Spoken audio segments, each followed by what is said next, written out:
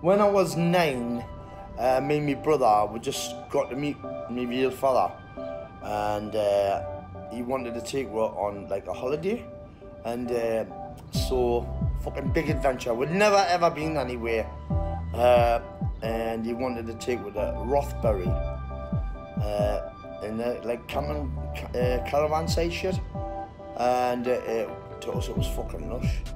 I'll never forget. On the way up in this van we were in, and there was a song playing on the fucking radio, and I can't fucking remember what was it. What did I make again?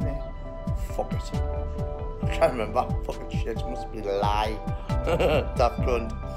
Anyway, we fucking got the caravan site, and it was me, my brother Kurt, who's a year younger than me, and me half sister Haley, and her mum Flo, and she was about 3 years old, I think. Anyway, we're in the fucking camping caravan site, right? And we're playing. That fuck I say now, just playing around. And me, right? I was like playing boxing with her. Fucking daft cunt.